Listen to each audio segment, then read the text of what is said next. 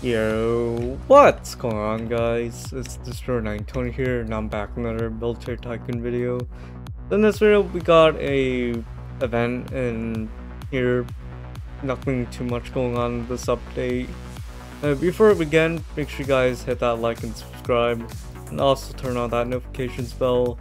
We're almost at 4K subs. Once we reach 4K subs, I'll be doing a giveaway, and yeah, it's gonna be a pretty decently sized giveaway, so yeah, I'll have it in my Discord server. Discord's also in the description, so if you guys do want to join in for that giveaway once we reach 4K, Discord is where it's gonna happen. Alright guys, so quick rundown of this event, or this update. We got this soldier event here. This event, it's not that hard to do. All you do is just do a bunch of elite missions and steal banks, which shouldn't be that difficult. That's only if you plan on staying on one server. For your hopping servers, just keep stealing the bank. Steal from the bank. I'm just reading this part. Soldiers you get is the super sniper. I can find them. Alright, this one's 1 star.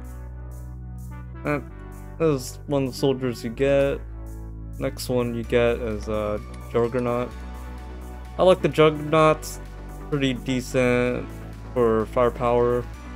And oh, wrong one. And we also got the Hacker. This one will disable.